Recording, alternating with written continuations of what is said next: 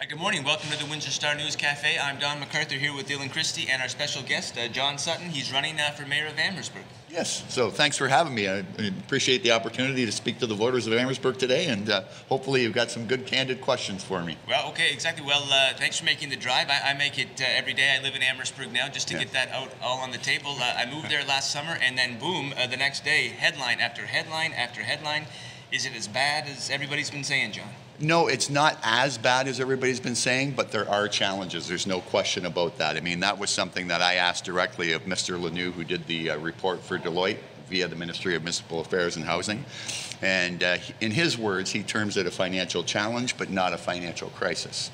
So I think it's really important to understand that there's two competing factors that lead to those challenges. One is the debt level itself. Now let's just, so is it a bunch of different figures? So is it 47 million? 46.6.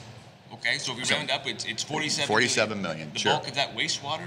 Yes, Okay. if we want to break that down, when I came on council, first elected in 2006, there was 14.8 million in existing debt. So that means over the course of my two terms, we've added 31, almost 32 million. 22 million of that is directly attributable to the wastewater treatment plant. Another 5.6 to the Libro Center. And so that you leave about $4 million from there. And so for that $4 million, it was the completion of the storm and sanitary sewer separation, major road reconstruction projects like Laird Avenue, Dalhousie Street, Murray Street, the 3rd concession north, the 3rd concession south, 6th concession north, Lowside Road, the new water tower, on and on and on and on. So these projects were necessary in terms of infrastructure, in terms of providing the ability for the town to grow, to attract new investment, both residential, commercial, and industrial. And the debt level is still within provincially mandated levels, and we can pay it down in a timely manner. What's added to it was the spending of reserves without council's knowledge or approval. And that was contained in the Deloitte report as well, that council was operating under what I believe was the correct assumption, that if those reserves were to be used for a purpose other than which we intended, that would come back to council for our permission, because there may be certain circumstances. That's a reasonable assumption. You Right. can't have administrators going rogue, spending money that council has approved. So the big question out on the street, the neighbors, Yes. we go out, we talk about this, kids are on the bikes. Right. How does it happen? Well, complete breakdown in communication for sure. I think Texas Road is a watershed moment for us all. Council had asked administration to come back with a plan of how we did that road. That's been put on the back shelf for years, delayed, and the residents obviously very concerned, very upset at those delays. So administration came back with a plan that said debenture $1.5 million each year, break it into a 2-year project, use $800,000 from development charges and $600,000 from reserves. Lo and behold, the day we're going to award the contract, the day we're awarding the tender, well, put the brakes on. Those development charges have never been collected. They just sit there as an equity item on the balance sheet, and the reserves have been spent on other purposes. So why in the world would you give your decision-making body in budget that type of false information? So we need to get that clear. We need to obviously to ensure that the information presented to both the community and council alike is verifiable and transparent. And I believe that buck stops with council, council's buck stops with the mayor, and it's been one of my platform pledges that I'll ensure personally that information is correct. All right, well, you do have a 5-point plan on your website Yes. that you kind of break down. One of them is debt reduction and reserve replenishment, where you say you plan to develop and implement plans that will help to replenish these reserves. Can you expand on that? What are some of the strategies that you'll have to I'm assuming you have to be creative. You're going to have to Absolutely. figure something out. The first thing we have to do is start planning long term. That's never really been done in Amherstburg. Not to go back 20, 30 years, but obviously if we were doing it back then, we'd be in much different shape. So we have to begin that now. We have to look at what's coming down the pipe 3, 5, 10, even 20 years from now. Develop those long-term plans, look for the funding sources. How much do we need to be putting aside today in reserve so that money is there? That'll help us long-term. And the immediacy we have to look at, and this is included in the Deloitte report as well, the sale of non-core assets. So there's certain lands that the municipality owns that could be declared surplus. Obviously, proper debate has to take place on that. Right. But we could earmark funds from those sales towards reserve replenishment and or debt repayment, depending on what the will of council would be at that time. I think we also have to look for ways to save money. We missed a great opportunity during this time with the management of our water and wastewater treatment plant. Administration came back with a recommendation that we renew that contract, which is all in probably about $2 million a year, to extend it just for 3 years without going to tender. I argued that we should take some time, go to tender, make sure we're getting the right bang for the buck. The excuse that was given, and I deem it an excuse, was that they needed to debug the new wastewater treatment plant. Well, anything that's in there is industry standard, and any operator worth their salt should be able to do that. Our current provider might be the cheapest, but we can't go by mights or maybes or, you know, we like the guy, he lives next door to me, he's a good buddy of mine. We're dealing with public funds, and we have to ensure that we're delivering that service in the most cost-effective way possible, including a business case to see if perhaps it would be cheaper for us to take over that in-house. So if I'm elected mayor, those types of good financial analysis will take place. Council will be given the options, they'll make the decision, and then administration will implement that. Okay, Essex Power shares, am I correct on this? You wanted to sell them? No.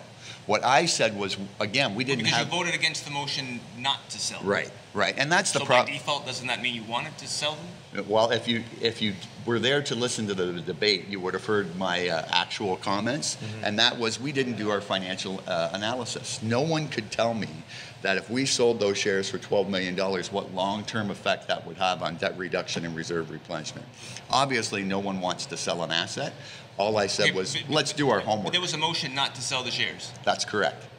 And you voted against it. That's correct, because I felt that we still had time. We could have asked for an extension. Let's do the good financial analysis and get that information out there. Where do you stand on it now? Well, again, let's do the analysis and see what makes sense for the community. If it makes a long-term sense to keep the shares, that points us in that direction. If it makes a more sense to sell, then that points us in another. But at the end of the day, that's the will of council. The mayor is just one vote. I would be in favor of looking at that and investigating it, but I'm not going to stand here today and say I land on either side. I just think we need to do our homework. Okay. And then when it comes to, there was a lot of votes about whether there should be an audit, whether we should call in the OPP, whether we should do all of these things. And again, I wasn't at the meetings. I'm here running the website, but Julie Coates was. And Monica Wilson was. Yes. And in the stories I read by them, there seemed to be a pattern in how people voted. And you were always siding sort of with, there was sort of the band of three, which I think was Sutherland, maybe Pouget, and someone else, and then there was the four that were always voting them down, which included Hearst, and you were among that four. So how do you reconcile that? I mean, like, we're trying to blame sort of, it seems we're trying to blame Mayor Hearst for this mess, like someone's responsible for the communication breakdown, and on all the key votes, you came down on that side, it seemed. Well, I think you have to look at each individual vote and see where you were voting on. So the independent audit that was asked for, we get an independent audit each and every year as required by the Municipal Act. None of those audits demonstrated to us the status of reserves, the fact that budgets were being changed without council's knowledge or approval. So I said, why are we going to spend more taxpayers' dollars to get the same result? That's Einstein's definition of insanity, right? Doing the same thing and expecting something different to occur. I said from day one, let's let the facts speak for themselves. There were all kinds of rumors about missing money, and obviously we've had the OPP, we've had the independent auditing firm of Graham, Southerington, Dreger, and Hicks. We've had the firm of Deloitte via the Ministry of Municipal Affairs and Housing assure us no fraud, no malfeasance, no criminal wrongdoing. That's when you would go to a forensic audit level to check those things out and to build up a case. We don't have that existing. In fact, I asked Mr. Lanoux from Deloitte if there was anything in their review that suggested we need to go to that deeper level, and his answer was very clear: no, we do not. So the bottom line, if we're going to spend taxpayers' dollars, let's have evidence. Let's not just, go off half-cocked and, in a vain attempt, I think, to placate people or give them their pound of flesh, as others have suggested. You need to be a leader, and you need to say, this is what's going on, and this is the course I'm going to suggest. So once that financial picture was laid out to us in December and the complete picture was before us, I was the one who came back and made the motion for the province to get involved based upon that fact. They came back, we asked for an audit, they came back with financial services review, their reasoning being that based upon input from the residents, administration, and council alike, that we were better served with that because they agreed with my stance. The audit wasn't going to serve us any better or give us any further information. That was really about the policies and procedures that needed to be put in place around how reserves are spent, around how budgets are dictated. et cetera. So I think that bears out. There was a recent 4-3 vote again on the alignment of Sandwich Street. Our solicitor sat there and said, if we change that road alignment without going to, a source that could back it up scientifically, we would incur liability on the town. So when I vote based upon what's best for the town, not who votes with me or who votes against me. I mean, that kind of 4-3 split, I think in people's minds there's some kind of predetermined caucus that goes on, and that's not the case at all. That's how it appears, yeah. Well, yeah, but appearances aren't always the truth, correct? They can be deceiving, but optics are important. Well, optics are important, no question, but I think I can stand, because I've been consistent all along on my message, that when it came to our finances, I wanted facts. I wasn't going to deal with rumor or conjecture. I wanted to get the facts out so we could make good financial decisions and relate those decisions, be accountable to those decisions to the community at large. All right, well, then maybe jumping on those optics, I think a lot of candidates, we've had a few in on the show that are running, who maybe are new to politics. They're running they're campaigning against current council, saying that this all happened under their watch. They're to blame. They can't be trusted. Is that coming up at the door as you go around? And what are you saying to kind of ease those worries that this kind of happened after on old council and on your watch? On your watch, yeah. Well, I have the same conversation at the door that we're having now. I get a lot of great questions, and that's welcome. I think it's a great opportunity to engage residents, and that's part of my plan as well. And so I don't shy away from the responsibility. Some of the candidates I'm running against are pinning it on the CAO, right? The CAO is responsible. Listen, the act is very specific. The act is very clear. We as councillors are responsible for the actions of senior management. Whether you're aware of it or not, you have to take responsibility for the fallout. Ministerial responsibility, absolutely, and I accept that. So you take the responsibility and you say, okay, what are we going to do to fix it? What are we going to do to correct it, to right the ship, and ensure that we're moving in the right direction together? So that's what I think a good leader does. No one's perfect, and you admit that there were mistakes made, and more importantly, you come out with that plan to fix them. And I think I've done that throughout the campaign, and that's worked. Or I should say, it's been responded to well at the door when I'm talking to people one-on-one. What's morale like at sort of Amherstburg Town Hall? Because from an outsider looking in, there's been turnover, there's been new faces, there's been allegations, it really seems like it's chaos. I mean, you're there every week or, checking in. Is it, or are we getting it wrong? But I mean, it certainly seems there's been crazy high turnover at very senior positions. Absolutely there has, and I think there's a myriad of reasons for that, a lot of which unfortunately we can't get into because of, you're talking about identifiable individuals, and we live in a litigious society. But I think what's more important now is realizing that the people who are there are the right people in the right places. That was another item. John Michelli's coming in, right? Yeah, John Michelli's coming in. A great background. Our new director of finance is a wonderful, wonderful, sharp man. And Deloitte themselves said that they've gained confidence in that team, and that what really needs to happen is for the community and council to get behind them as we implement the 41 recommendations. So I think there's some fear. They've had people, suggest that they might lose their jobs as we move forward, and I mean that's not a fun place to work at when people are coming in from the outside saying that, often with very little knowledge of what's truly happening. So I think this next council, it has to start with them. It has to start with the leadership at the mayor's level, which I'll provide. And my message would be very simple: we don't have to agree, but we do have to agree to get along. We've made it far too easy for you folks to sell papers. Way too easy. I wish it would make it easier. Times are tough. Actually, I think we would like to give you more good news stories, right? Yeah, and that doesn't mean you shy away from the tough things that are happening. There's always going to be challenges in a municipality. There's a national stat when it comes to infrastructure that municipalities get 8 cents out of every tax dollar, and we're responsible for 60% of the infrastructure. So when you do the math, you realize why people get behind the 8 ball at times, or why they rely on debt financing in order to do these much needed projects. So we need to work with the feds and the provincial government as well to provide that sustainable funding long term so that we can actually build sustainable communities together.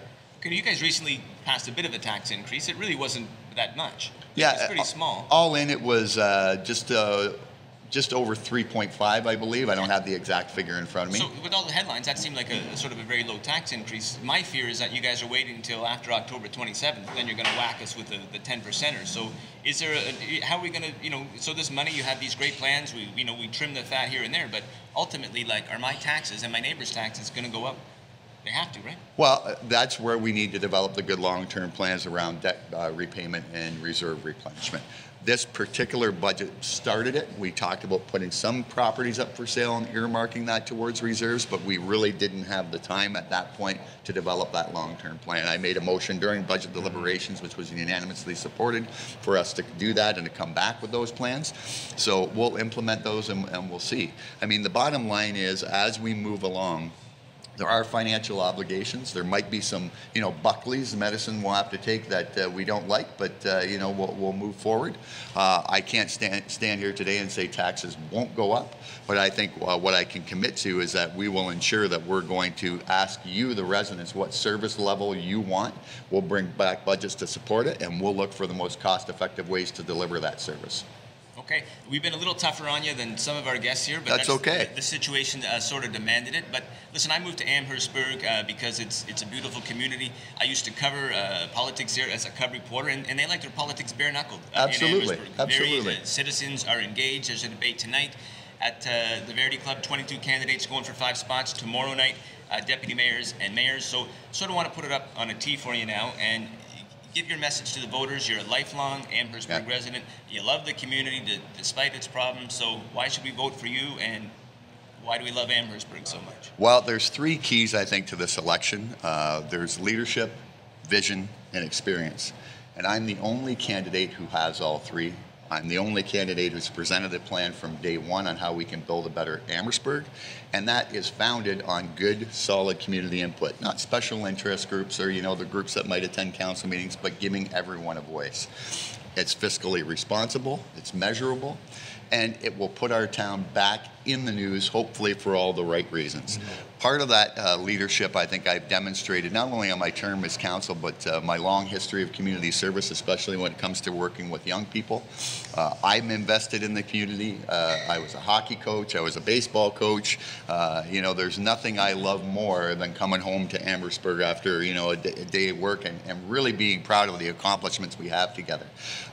We've got some of the greatest infrastructure in the county now. We've got wonderful assets. We're well positioned for future growth. Now's the time to unite under a leader, and as I've said all along, put the politics aside and put Amherstburg first. At the end of the day, that's what really matters. That's what you'll get from John Sutton as your mayor, and you'll get, and as you've seen this morning, someone who's not going to duck the tough questions either, but who will look you in the eye and give you the facts straight up. Excellent. Okay, John, thank you very much for joining us. We're at the Windsor Star News Cafe.